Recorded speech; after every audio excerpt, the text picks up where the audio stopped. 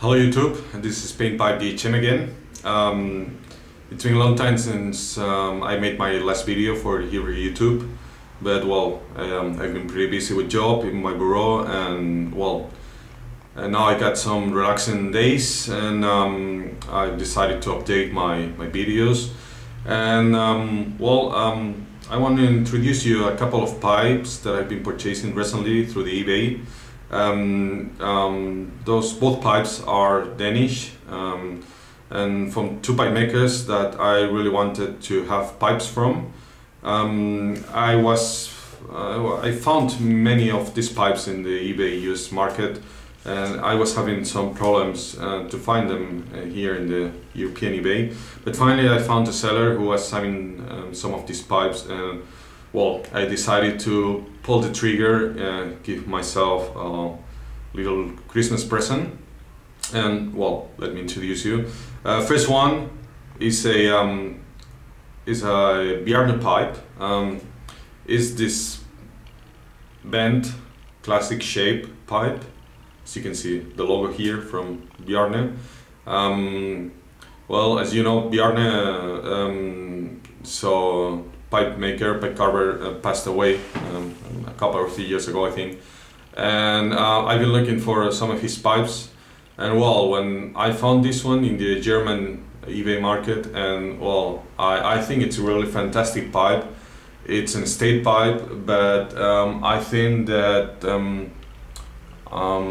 it didn't need so many cleaning, so it was already pretty clean.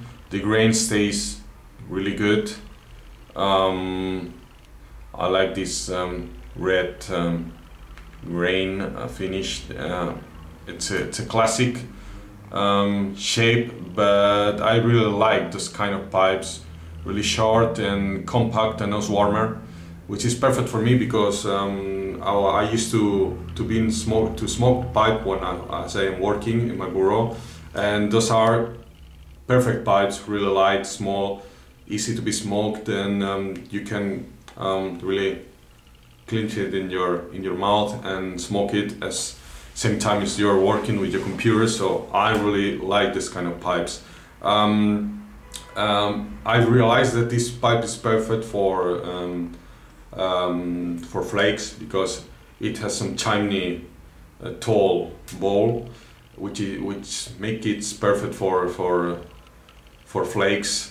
And well, I don't know, I really like it. It was really cheap, so I think I paid like 30 bucks, something like that for it. I mean, for me it's like a bargain, and I'm really pleased with it.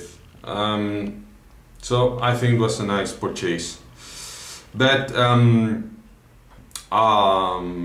the same time I saw this pipe, I saw another one from another Danish pipe maker, and I decided that I wanted to have it. I mean, as you can see, this is a medium, small size ball pipe.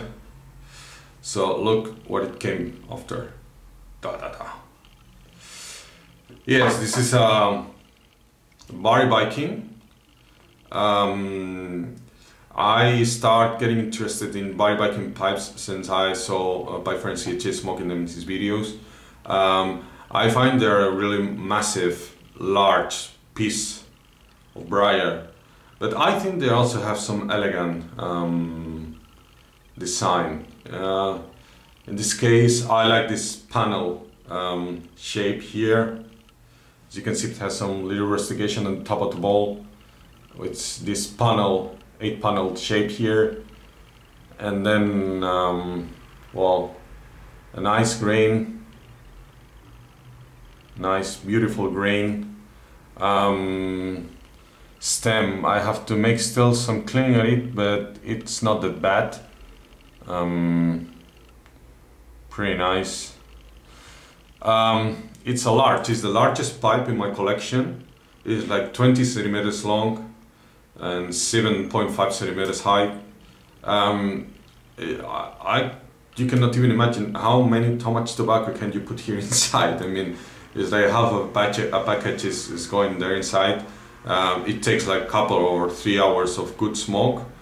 and it smokes really cool. No bite tongue with this pipe.